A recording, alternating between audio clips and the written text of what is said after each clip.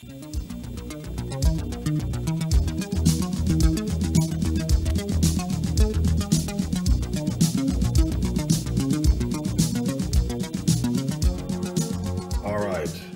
am I up to now? I have this 20-pin BMW OBD 1 adapter, which I plan to modify. I need to make it flashable adapter, meaning at the moment, the way it is, I can connect it to the car, E36 car I have, and read the diagnostic codes and log also via other software like ROM Writer, not an issue. However, if I want to modify the flash in the ECU of the MS41, the tune, this will not work. The problem is that when this adapter is out of the box, you can only read the data but not write to the ECU. Because on the MS41 ECUs, to be able to flash the tune to the ECU, you need to apply programming voltage to the ECU. And this means that 2 pins in the diagnostic connector have to be bridged to apply the programming voltage. That would be pin 14 and pin 18 in order to apply the voltage and then flash your tune to the ECU via MS41 Quick Flash or any other flashing software of your choice. So I do have an adapter which I had been using with a jumper switch for a while now. Unfortunately, it broke. The connection comes and goes. I was not able to locate where the break in the wire is. So basically I ordered a new one. I mean, these are like $10 online, so pretty cheap. And now I'm gonna open it up and solder a bridge in there to be permanently applying programming voltage to the ECU when connected. A switch is actually not necessary. I know on some forums online it says, oh, you need the switch only for the programming voltage, and if you're not programming it, turn it off, otherwise there'll be issues. I was running the car with this connector, the old one, under the hood for, I don't know, 2-3 years, and lots of times just leaving the jumper in the on position to apply the voltage, even when just logging or driving, and I never had any issues. So I'm gonna forego the switch, an actual switch in here. I'm just gonna permanently bridge the 2 pins. And so that's it, and let's get started on this. First, disassemble this, locate the pins, and solder a jumper in it. Let's see if it works.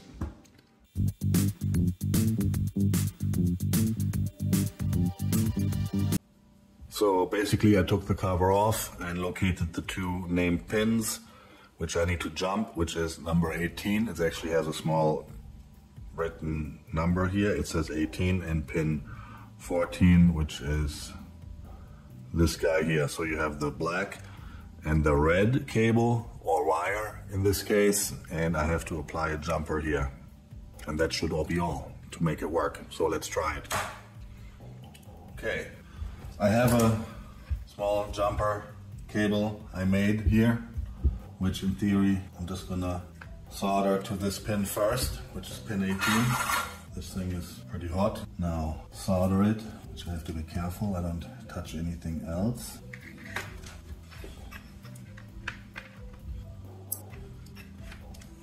Okay, just fuck this up.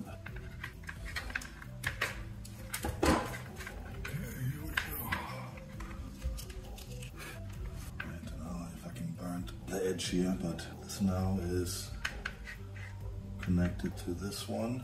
I have to trim this off here. That was unintentional, but it's really small here and the iron is really big. So now I have the pin 18 jumper connected, and now I need to just more or less solder it to this guy, 14. If this works, I don't know. Flux in here, and just heat this up, trying to get it. I don't want to burn the plastic again. This is really annoying. Don't do this. Hope I got it. I'm trying to put a little bit more solder on it just to be sure.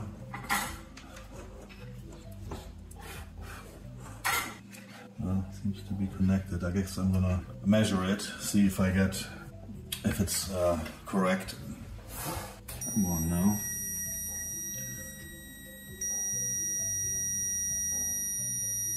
So I think that's passed through.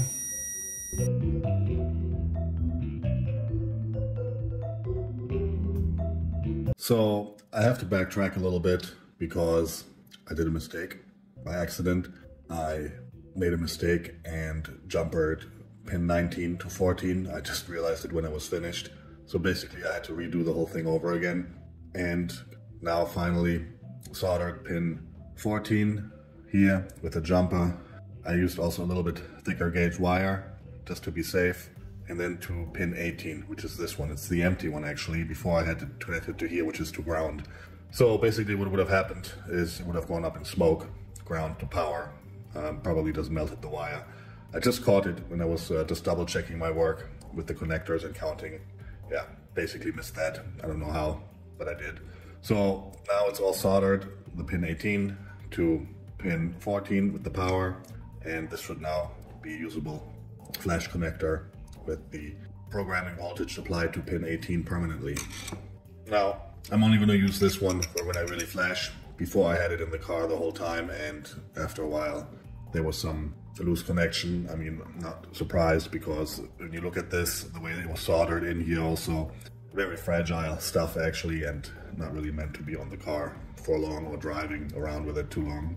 Anyhow, I now have a new connector now, and now I can able to flash again and do some changes if required to my tune.